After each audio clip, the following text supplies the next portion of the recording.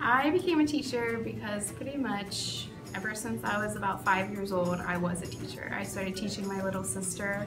I had my own little classroom in our room, and I would ask all my teachers for books, and my mom would take me to John R. Green's to get school supplies and stuff. So my sister turned out pretty good. She was a valedictorian and had a full ride and a medical scholarship and all that. So she's a doctor now.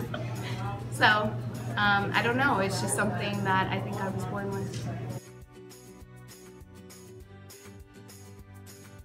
If I wasn't a teacher, I would probably be working at Delta, which is what I used to do. So traveling the world, seeing different people and places, and checking off my bucket list, and I love adventure. My hobbies are really my kids. I would say I spend most of my time with them, doing different activities and going to the zoo. I love to take them to Disney. I'm a big Disney fan. That's probably my big fun thing to do.